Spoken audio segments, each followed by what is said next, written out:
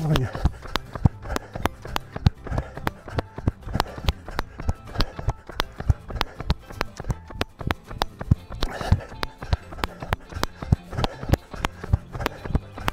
one of several bridges over creeks, and I think they're really ponds. They just have water in them occasionally. But there's a bit of a water course you can see there on the left, all those reeds. There are several bridges that go over it.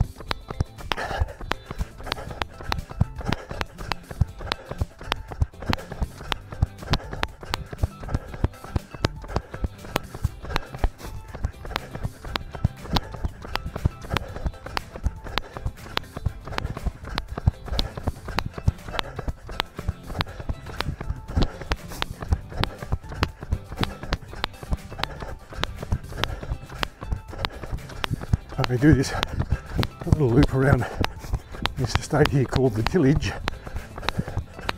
and this first section is Goulburn Way. I'm going to go directly ahead up there.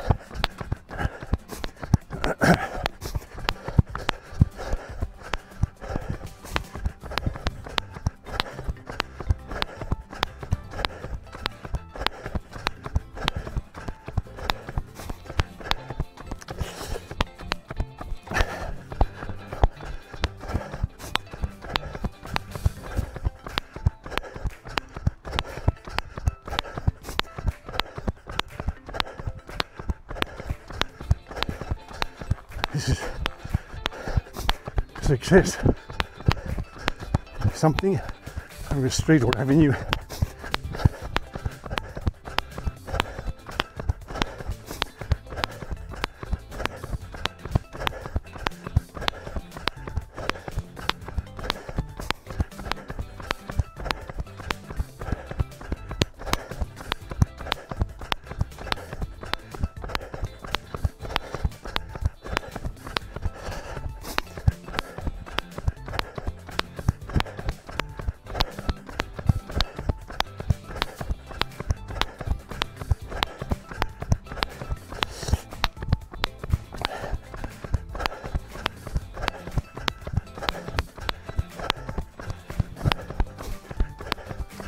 And this is Vendetta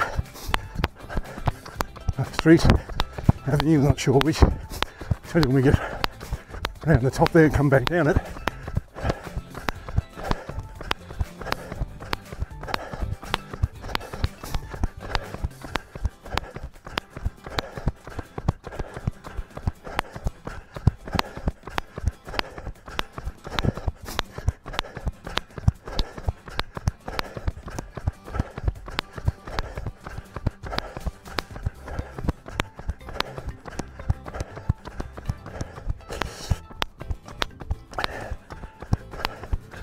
Going up towards the roundabout sign there and make a left. This is Voyager Drive, I think. And then I go back onto Goulburn Way before going down Vendetta.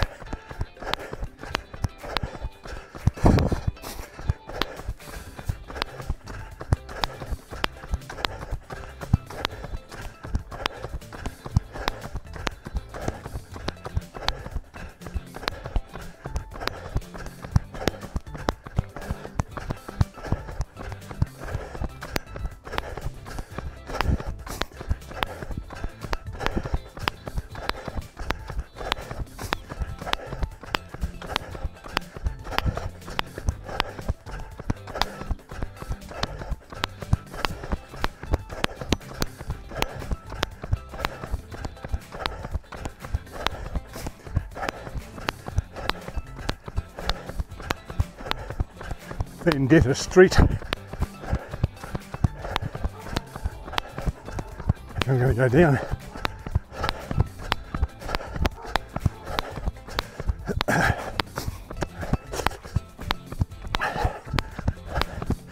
Nice little loop along Goulburn and down Vendetta, along Goulburn, up Success, and down Goulburn again to the next bridge. That's a bit over a kilometre to the run, and it's got a bit of up and down, obviously. Not steep hills, but hills nevertheless, or rises at least. So hopefully give you a little bit of a hill workout, get your heart rate up a bit.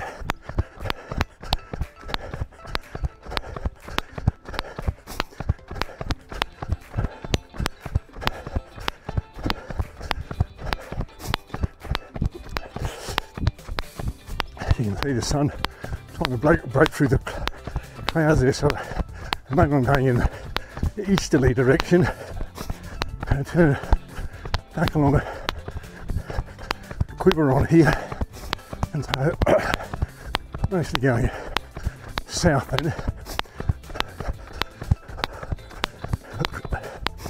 and when I turn up Success that'll be west. So you're trying to orient yourself directionally to where I'm going.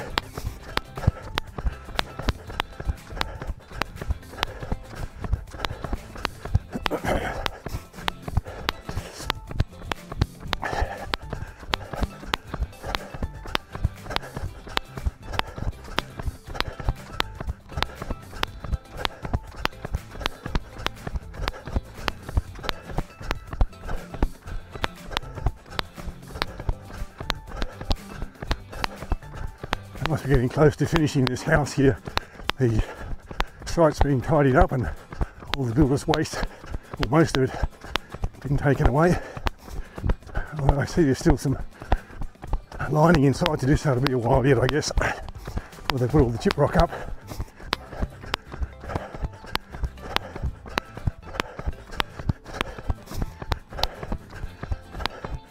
Doesn't appear as though anyone's going to be working today.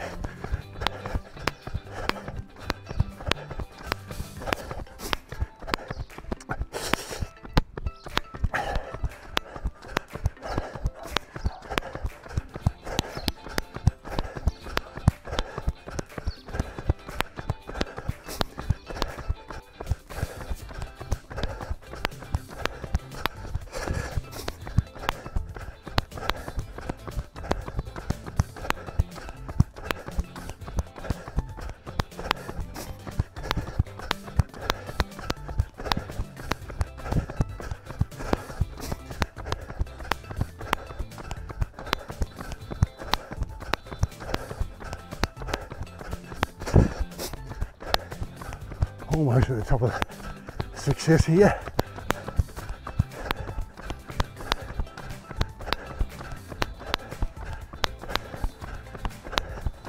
Just trying to see the sign that says Success Street. How it's Vendetta Street and Success Street. And this is Goulburn Way again.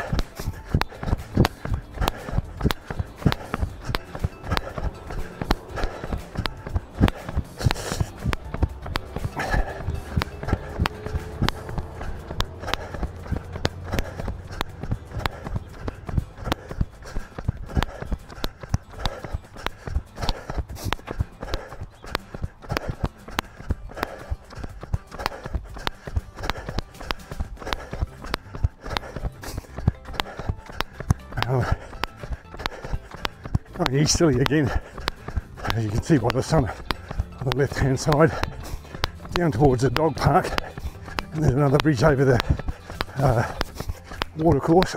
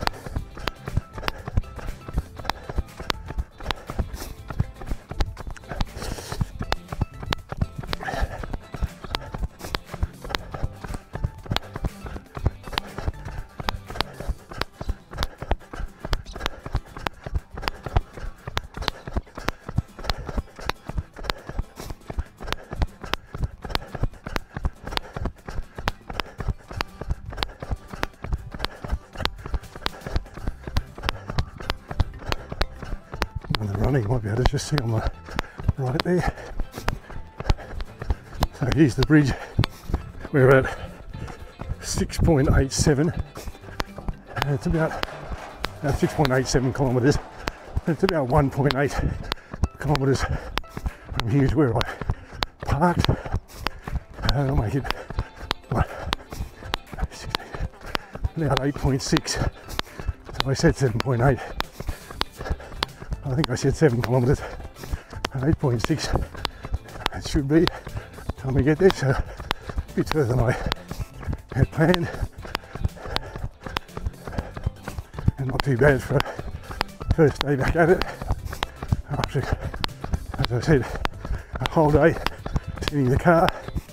And Sunday I didn't run in Brisbane either.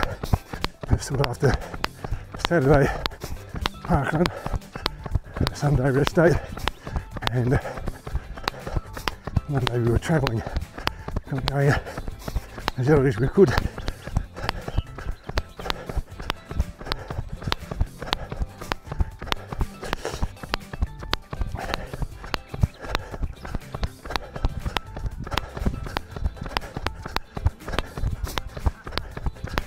Morning. Hello, doggy.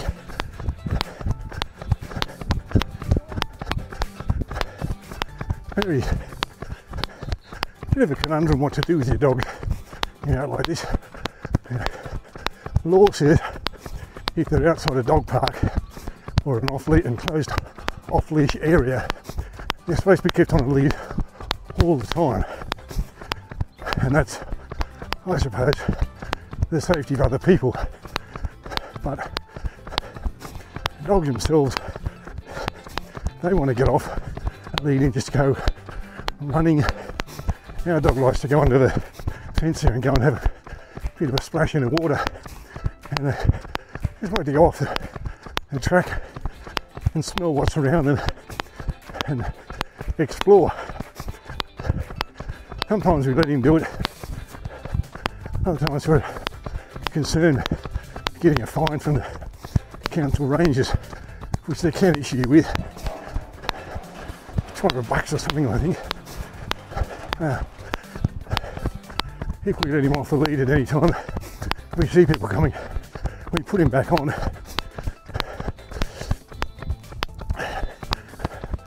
And he's a very gentle, friendly sort of dog. He occasionally gets a bit snarly with other dogs. Usually he's friendly with people, and it's people pat him and so on. And I realise and I accept that the safety of the public is more important than the whim of a dog. But you see there's not many people out this morning, and so if I were my dog, I'd probably let him off the lead here. When I saw somebody coming, I put him back on again.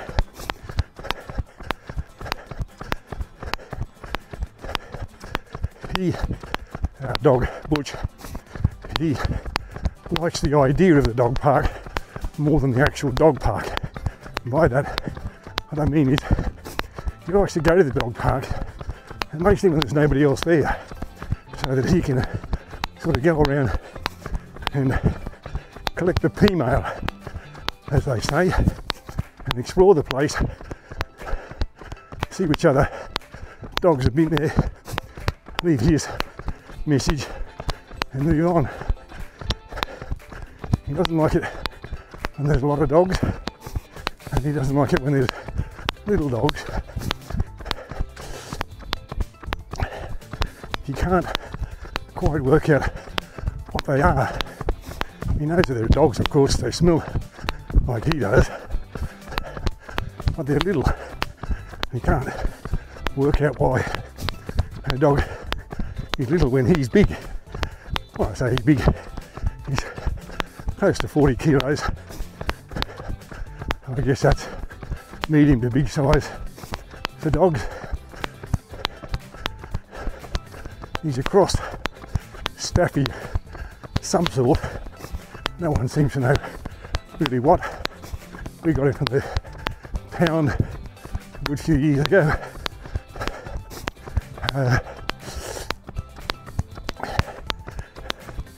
He's brindle coloured and got lots of stripes, and I delight in telling people who don't know that he's a Tasmanian tiger.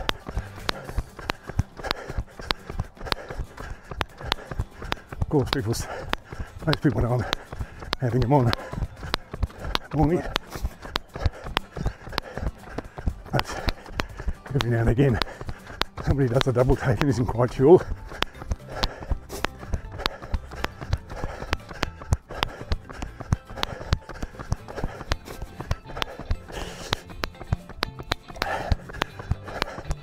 Nearly up to the garden bench, just up here, leaning on the top of this bit of a rise. I can hardly do it this morning.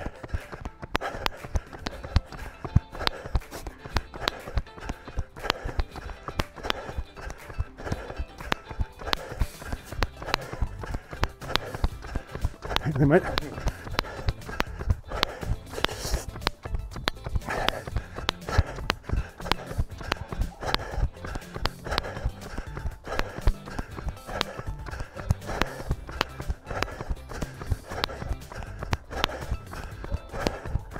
Especially the thickish fog down there over the river.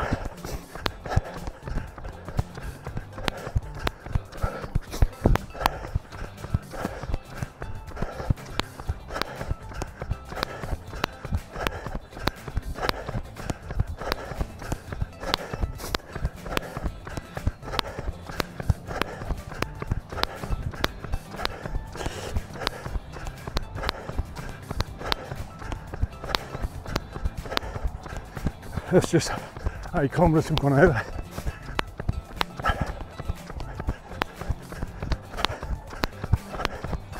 So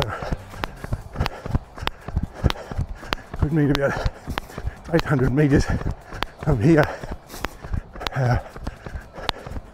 through all the switchbacks, over the pedestrian bridge, and then the couple of switchbacks, hairpin bends, whatever you want to call them, back to Mars and Weir.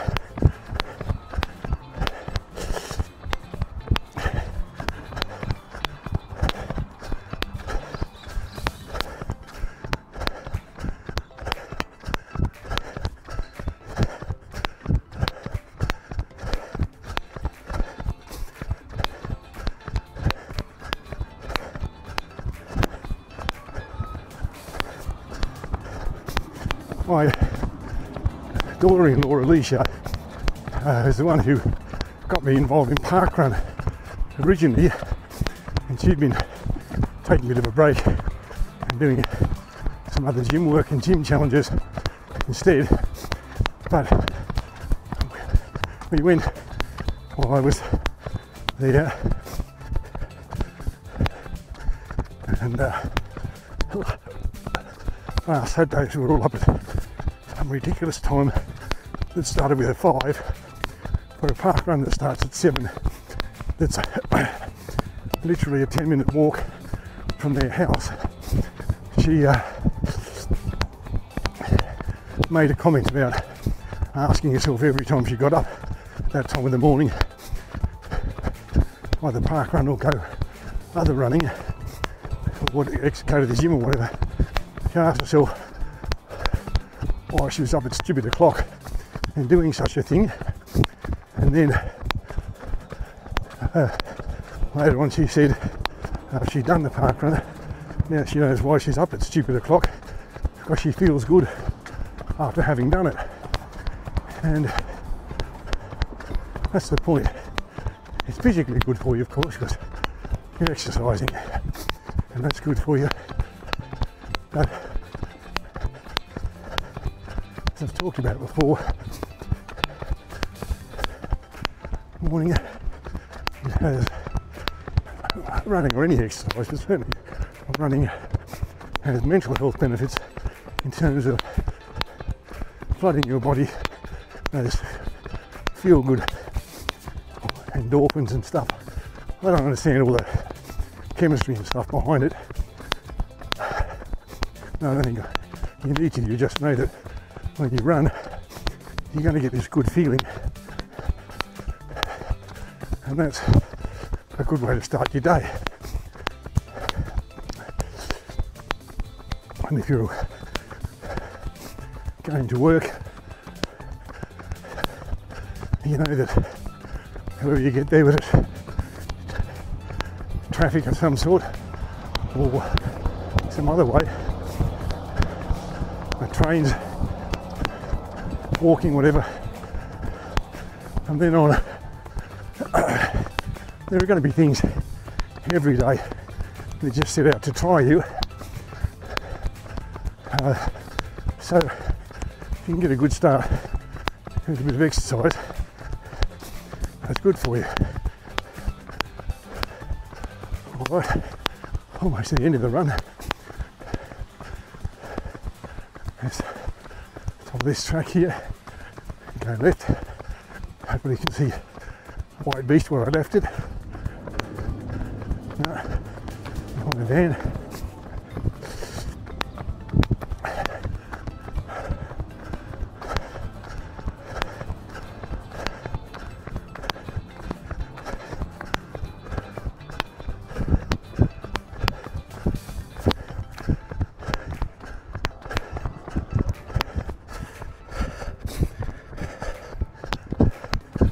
I don't know if you can see that 8.7 kilometres